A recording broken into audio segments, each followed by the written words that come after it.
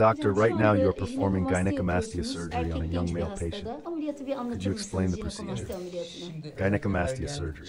Now, especially in adolescence, we often see male breast enlargement in young males. Due to genetically modified foods, poor nutrition, packaged foods, and rapid hormonal changes, since we are a mammalian species, males also have breast tissue. Look, this tissue you see here is glandular breast tissue. Most people think it's fat tissue and believe it can be removed with liposuction or by losing weight through exercise.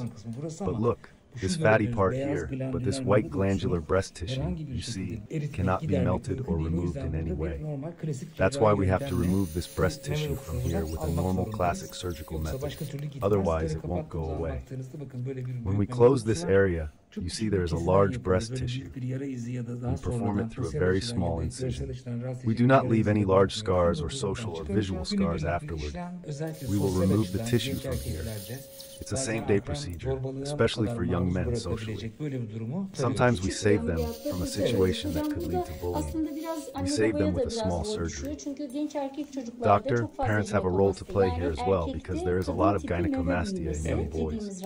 This condition, which we call female-type breast enlargement in males, is present in many young boys. They are often forced to lose weight by their parents because of their large breasts. But the gynecomastia problem is a different issue, and it has a surgical solution.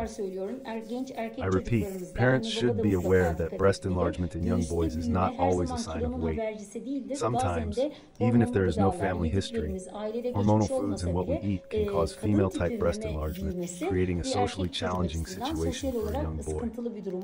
Both the doctors and the family's psychological support are very important here, right, doctor? Absolutely. Doctor, sometimes young boys may avoid wearing t-shirts, lose interest in sports, and even become reluctant to go to the beach. Absolutely, this reluctance can turn into a serious phobia. It can also lead to peer bullying.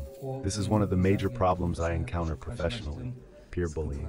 It is a very unpleasant thing. Thank you very much, doctor. The surgery went great. Thank you.